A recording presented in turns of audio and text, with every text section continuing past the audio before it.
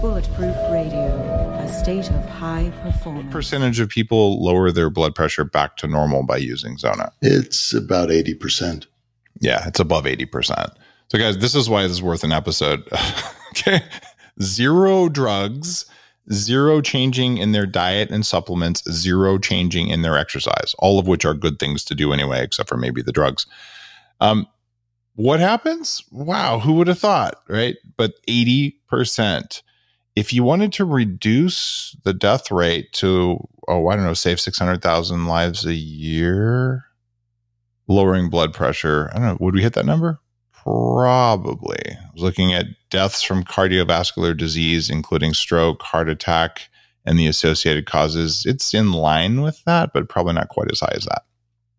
Of course, it would reduce susceptibility to other things as well, but that's a whole other question. Yeah, that's the thing. So one of the issues, I don't know if you get that with your members in your group, but my patients who are fairly educated come in and, how's your blood pressure? Oh, it's okay. And then you ask them what drugs they're on, and they're on 3 or 4 blood pressure medications. Wait, I thought you said your blood pressure was okay. And they say, oh, yeah, but it's under control. That is the biggest bunch of garbage. It makes me mad. Isn't it? The number of people with dementia, brain fog, or even senile cognitive dementia, which is pre-Alzheimer's that is diagnosed, you take them off blood pressure medications, they get oxygen in their brain, and they don't have dementia. It is nuts. You go in a retirement home or an assisted living facility, and half the people there are on blood pressure medication that's causing them to be in a stupor.